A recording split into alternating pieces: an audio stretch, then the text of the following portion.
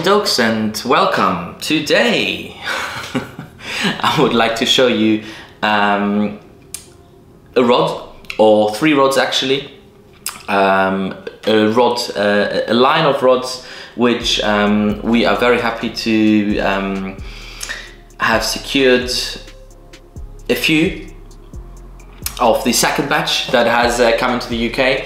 The first batch was sold out really quickly, about half a year ago or so. We've done quite a few pre-orders of them. They are all out. I've put them all out. I've dispatched them all on Thursday, so hopefully they should all be with you. Thanks for pre-ordering. Let me know if you got them. Show us what you caught on them. We are talking about the HTO Nebula Light Gamer.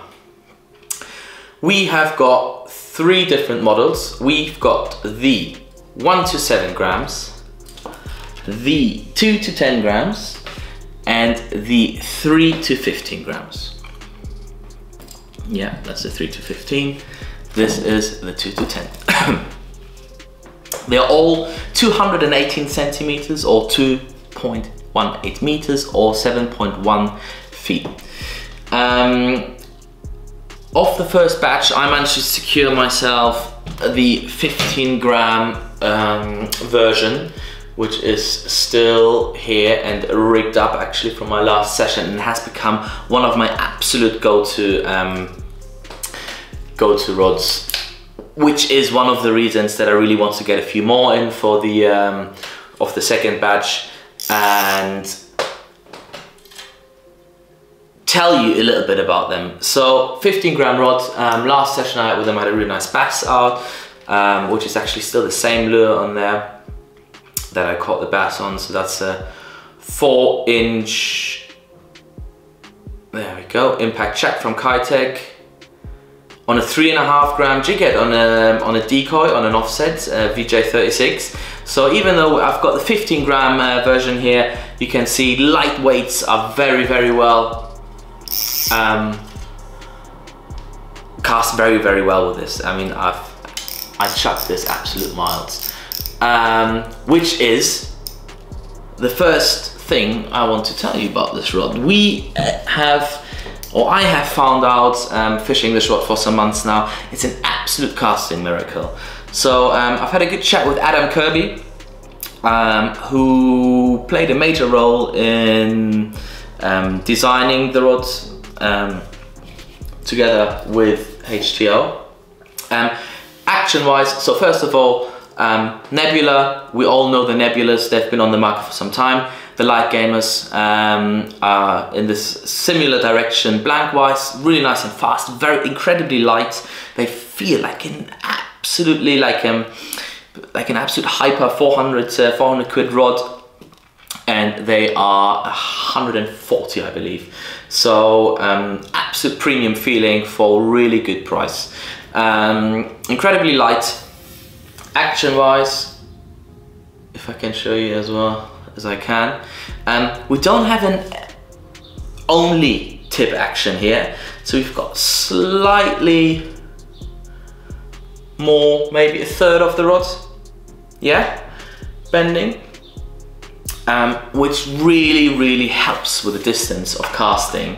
And at the same time, they have managed, because of the high carbon content, they have managed to really have keep that reset time down, which is quite hard to show on camera, but it's basically the time when you jig. So for me personally, I'm someone who jigs a lot for a lot of species. I jig for bass, I jig for perch, I jig for zan, I even jig for pike a lot of times, because I'm addicted to these bites on the drop. That's one of the main things when I go out there fishing, is the bite on the drop.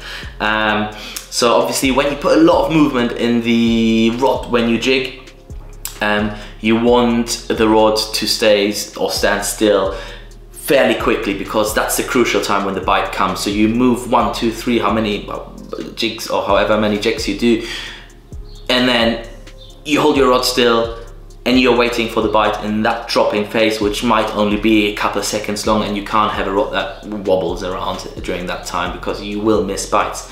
So even though we don't have an only tippy action, they have managed with a very high carbon content to have that reset time or recovery time, I would maybe call it. Not sure what the expert word in English is for that. Very, very low, which is absolutely amazing. So yeah, we've got Fuji all along, we've got Fuji Real Seed, we've got Fuji Alkanite guides, and we have, as an extra special, as an extra add-on, which was also Adam's idea as far as I know, we have a little upgraded tip ring with silicon carbon, so SIC or SIC guide, which is super smooth. So the reason why they didn't do the whole rod like that is obviously the price. So could have done it, but then I don't want to say numbers because I don't know, but it would have been a lot more expensive. So they decided to only go with the most important guide, the tip guide, and it really reflects in distance of casting, sensitivity, and especially on the light one. If you imagine you are fishing really light lures, let's say you're fishing a 1 gram lure on this, or even on the 15 gram one, if you're fishing, for example, I remember I was fishing a weightless 3.5 Haikigane craw, which I've done. I rigged on the backslide rig, and I was on the Thames, and I was trying to get underneath some boats on the far bank. It was a very sunny day, so I was expecting the perch to sit underneath the boats, and I mean, in total that was maybe a 4.5, 5 gram that lure, and it absolutely flew. And one of the reasons is definitely that. And on the other hand, if you imagine you've got a 1 gram lure and you want to fish just right below you, so all you have is the weight of the lure pulling the line, you want this very smooth material, and it'll give you a lot of sensitivity as well if you're fishing light lures. So that is a great idea. I have been told it's a little pointer to old megabass rods, which apparently did that to not absolutely go up in price and have SIC all the way through, but have that on the tip. So yeah, we've got the 1 to 7, 2 to 10, and 3 to 15 grams. Let's see what they weigh.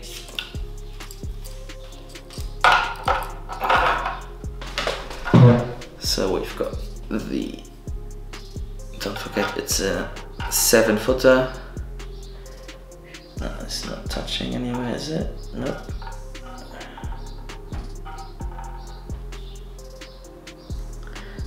92 grams for a 7-footer, not bad at all.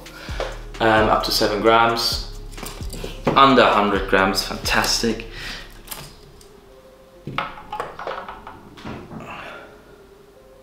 $96 for the 10 gram model.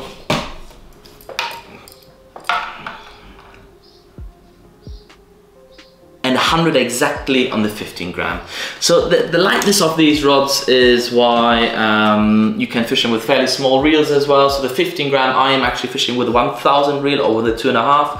Most of the time with a 1000 actually, it kind of feels better. If you look at where we want them, I like to have them balanced just like where about my middle finger is, or my pointer. When I fish, and I fish the reel seat in between the ring finger and my pinky, and this is about where it would be, and there we've got a lovely balance with this Stratic 1000, 2500 I put on here if I fish for slightly bigger fish and I want a slightly thicker line on there. So yeah, that's it. Absolutely amazing rods. We still have a few left. Link will be in the description. Don't forget we have integrated ClearPay now as well on the website, which gives you the chance to pay in 4 installments, I believe, 3 or 4. I think it's 4 installments. If you want to spread the payments, which is always a great option to have for rods, etc.